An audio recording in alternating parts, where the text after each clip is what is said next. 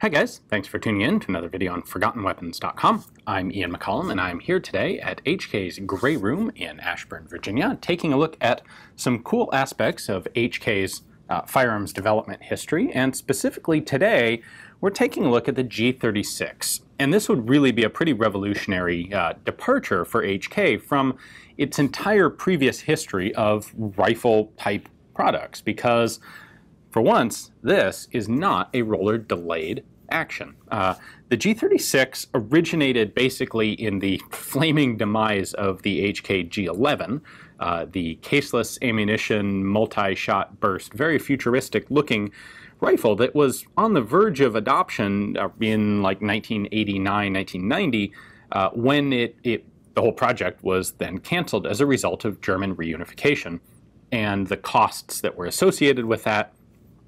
And the lack of maybe so much of a need for a really cutting-edge new military rifle. However, that left the German army, the Bundeswehr, still using the G3 rifle, which was at this point 40 plus years old.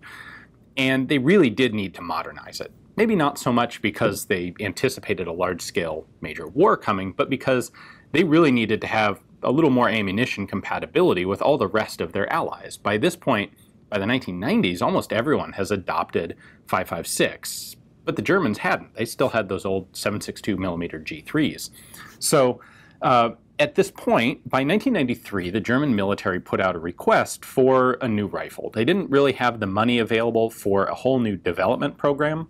That money had kind of gone into the G11, which went nowhere.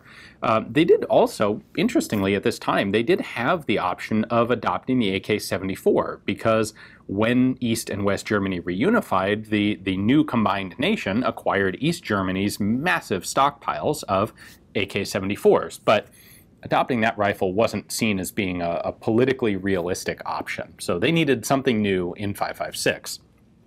Now, without the money for a development program, what they did instead was look at other rifle options that were currently available. Now, HK knew that something like this was coming, and even if it wasn't going to be with the German government, they wanted to have the opportunity to be selling a modern 5.56 rifle to the world military market. They had tried with the G41 in the 70s and 80s, and that rifle hadn't really gone anywhere. It was more of an upgrade than a whole new system. So HK had been developing what it called the HK50, which was a project to develop a new short-stroke gas piston rotating bolt rifle, basically a technological derivative of the AR-18. One of many technological derivatives of the AR-18 that we see in military service today. When the German army came looking for new potential rifles, the HK50 was one of their prime contenders. Another actually was the Steyr AUG. They tested these two rifles against each other, and in 1995 they formally chose the HK50 to become adopted as the German G43. And that is what we have here. So let's go ahead and take a look at how it works, because actually, to be technically specific, what we have here is a G36E, the export version with its optic, and we have a cutaway transparent receiver, standard German Army G36 with its very much different optic. We're going to go ahead and start with this one, which is actually technically the export version. It's also technically the machine gun version. So you can see this is marked HK MG36E. The E is for export. And the MG36 was a version that was intended to be adopted by the Bundeswehr as a supplemental, a squad support weapon, using, instead of the standard 30-round box magazine, a Beta C-Mag 100-round double drum and a slightly heavier profile barrel. Now, the Bundeswehr in testing found that the additional weight to the barrel was so minor that it really didn't actually justify having a different pattern of rifle. And so they went ahead and just decided that the support weapon would be a standard rifle with a bipod mounted to it and that drum magazine. So the MG36 never got adopted in German service, never really sold very well as far as I know. So it's interesting that we actually have an export E pattern MG36 here.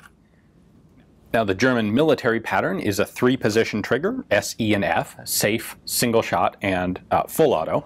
On the export versions you can get different sorts of trigger options. This particular one also has a 2-round burst built into it. The controls on the G36 are completely ambidextrous, which is pretty cool.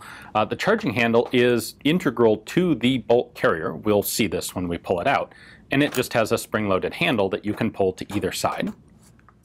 The magazine release is an AK sort of type of paddle down here. This uses its own proprietary 30-round translucent magazine, so you can see how much ammunition is left in it. Typically these actually have lugs on them to allow multiple magazines to be buckled together, clipped together. So mag release is also ambidextrous. The safety selector is ambidextrous. You already saw it on the other side. The only thing that can't be changed is the ejection port, which is only on the right side, but has a case deflector there to make sure that cases don't come straight back enough to hit the shooter. The standard buttstock for the G36 is a side-folding type. Push in the button and then that unlocks it. One neat feature here is that this little hook on top of the case deflector is the latch that locks the stock in place. So one part there serving multiple functions, and to open it you just pop it off that hook. There is a lot of fiber reinforced polymer that went into the manufacture of these guns. In fact, the majority of the parts are polymer, with the exception of the barrel and the actual working bits. One other thing we should point out here before we move along to disassembly is the optics package. This is a removable rail that on the export version has a 1.5 power magnified optic, a pretty basic sort of thing. You can see from the screws here, this can be removed, replaced with other types of optic. It does, interestingly, also have a set of attachment points up on top for some other specialized accessories.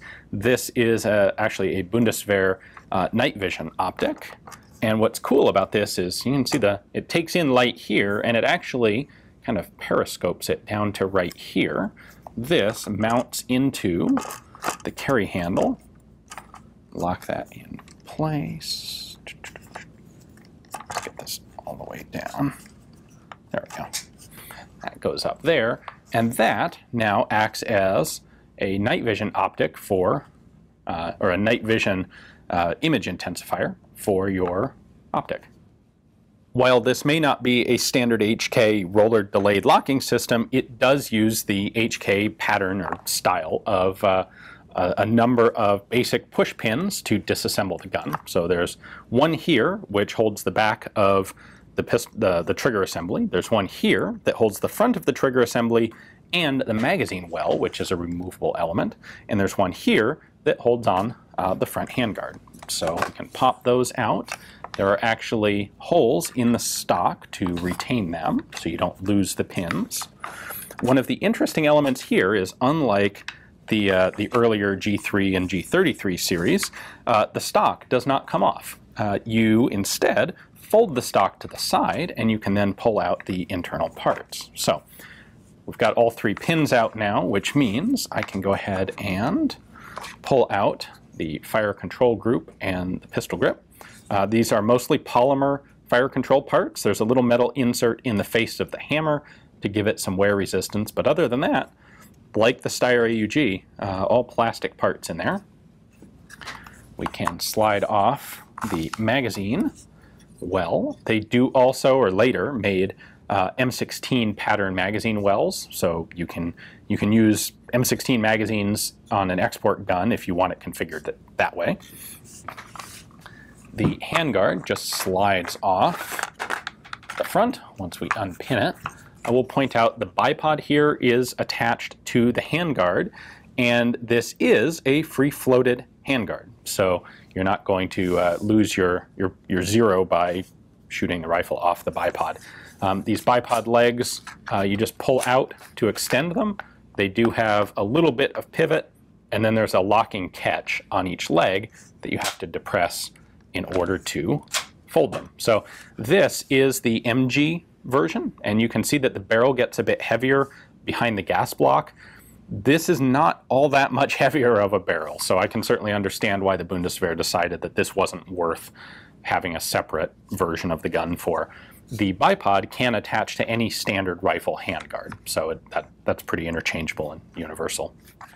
Now, to get the internal parts out, we just fold the stock,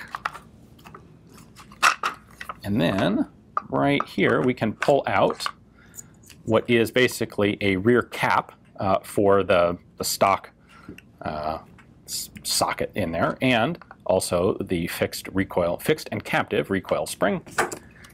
Then just push the bolt carrier out the back, and that's basically it. So the bolt carrier here, like I said earlier, has the charging handle built into it. We have a multi-lug rotating bolt. This is very much the AR-18 in concept. A short stroke gas piston that's going to impact the bolt carrier right there. There is our gas piston. This is basically identical to the G43 from World War II, which is basically identical to the Soviet Tokarev system. So when this goes back, it pushes right there, which hits the bolt carrier and causes the rifle to cycle. When you fire, this whole thing only reciprocates about 6 millimeters, so about 1/4 of an inch. And when that piston strikes the bolt carrier, it forces it backward with enough velocity that even though it's only a short little bit of acceleration, it's enough energy to get to cycle the whole rifle. I don't have a bayonet handy to show you, but one of the neat anecdotes here, well, I mentioned that when Germany reunified, the new unified Germany had a massive supply of AK-74s of East German production. They also had AK-74 bayonets, and while it wasn't politically viable to adopt the 74 as a rifle, there was nothing really so bad about using the bayonets. So because they had so many, and it's just a knife, rather than design any sort of new bayonet to fit the G36, they just designed the G36 to accept an AK-74 bayonet. So pretty much the whole body assembly of the rifle here is polymer. The barrel comes back to a trunnion that is molded into this part of the polymer body. That is the focus of the current hullabaloo about whether or not this rifle is actually combat effective.